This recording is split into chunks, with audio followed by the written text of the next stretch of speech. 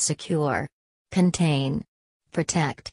Item number: SCP-016. Object Class: Keter.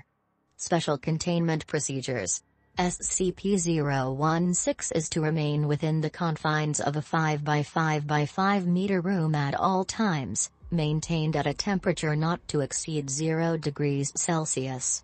SCP-016 itself is to remain in the Petri dish in the containment cube at all times unless directed otherwise by Level 4 or 05 personnel. Full documentation of experimentation with SCP-016 must be submitted before and after samples and duplicates of SCP-016 may be taken. Failure to follow these procedures will result in termination or reassignment as Class D personnel.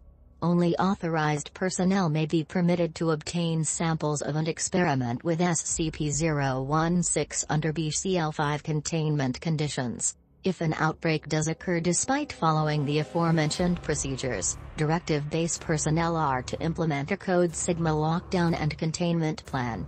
Infected personnel are to be terminated on-site by security forces wearing standard mission-oriented protective posture, anti-biological and anti-chemical equipment. Should the infection not be contained after 48 hours, the on-site nuclear device is to be detonated. Remaining personnel are not to be evacuated under any circumstances. SCP-016 has been shown to survive for up to 6 hours on hard surfaces, and up to several minutes in air. High-intensity ultraviolet light and high concentrations of orthophthalealdehyde solution have been demonstrated to be effective in disinfecting non-organic surfaces. Description: SCP-016 is a blood-borne pathogen recovered from a mine worker who injured himself while working in a deep coal seam. Said wound became contaminated with coal dust from the mine, possibly infecting the worker with dormant spores. Over the next several days, SCP-016 proceeded to infect the remaining employees at the mining camp, as well as the CDC crisis team dispatched to deal with the epidemic. Foundation personnel then took over the investigation and terminated all affected personnel. Patient 0 was brought into captivity, and the mine shaft was collapsed by an explosive device. SCP-016 has an incubation period ranging from 24 hours to 2 years, depending on the presence and number of other human hosts in the area. First symptoms resemble the common cold, and include itchy eyes, runny nose, coughing, and bodily aches. Phase 2 begins in 48 hours, and consists of a controlled form of hemorrhagic fever, as the organism causes a small amount of blood to become aspirated in the lungs, creating an aerosol effect. During Phase 3, the host crashes and bleeds out, bleeding profusely from every bodily orifice, including the nose, tear ducts, anus, skin pores, mouth, urethra, and, in case of females, vagina. Blood pressure skyrockets during the final stage. Hosts have been observed projectile vomiting blood to distances of over 5 meters. Should the host survive this near-total exsanguination, the pathogen will become dormant once more, returning to incubation phase. What distinguishes SCP-016 from other strains of hemorrhagic fever such as Ebola and Marburg is its unusual response to high stress.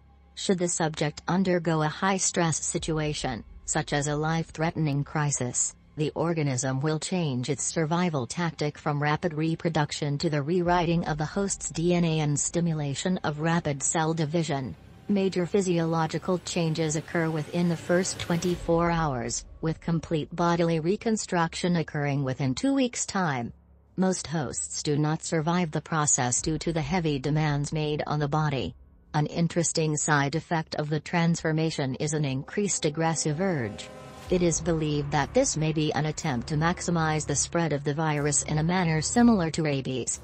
On another note, subjects who undergo bodily transformation no longer appear to exhibit SCP-016 hemorrhagic properties. However, subjects infected by transformed hosts will still undergo the normal SCP-016 infection process.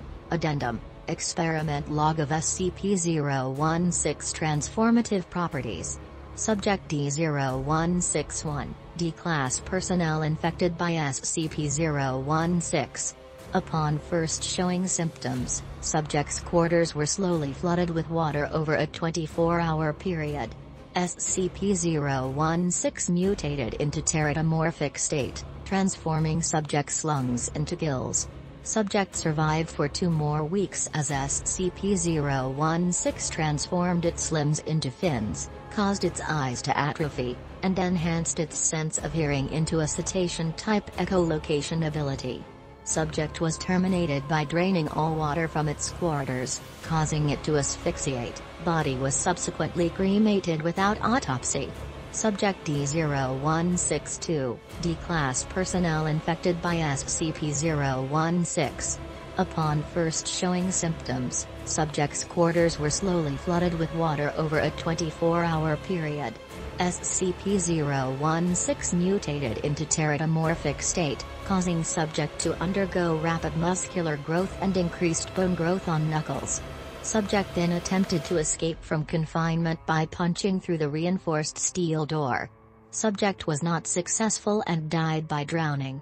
Note: same situation, 2 different responses. Interesting. Dr.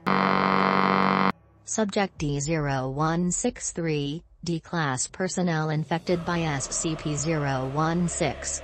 Subject was previously a chemical engineer who poisoned his wife upon discovering her adultery. Upon first showing symptoms, subject's quarters were slowly flooded with water over a 24-hour period. SCP-016 mutated into teratomorphic state, causing subject to grow an unusual organ on his chest, consisting of a chamber and 2 separate tubes. Organ continued to take in water and swell in size, until Foundation personnel, realizing what SCP-016 may be attempting, terminated the subject by gunshot.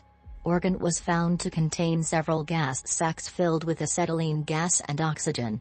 Subject D0164, D-Class personnel infected by SCP-016. Subject was told to concentrate on forming wings. No stress was applied. SCP-016 did not mutate into teratomorphic state. Subject died of exsanguination during Phase 3. Subject D0165, D-Class personnel infected by SCP-016. Subject was told to concentrate on forming wings and placed in an acrylic box suspended 305 meters above a mine shaft. A timer was placed outside the box which subject was told indicated the time to release. SCP-016 mutated into teratomorphic state, causing subject to grow a tentacle-like organ on his left wrist similar to a spider's spinnerets. Subject extended said organ through one of the box's air holes and extruded a strong, silk-like substance, which it then used to secure the box to the cable. Subject was terminated when the countdown reached 0 and the bomb detonated.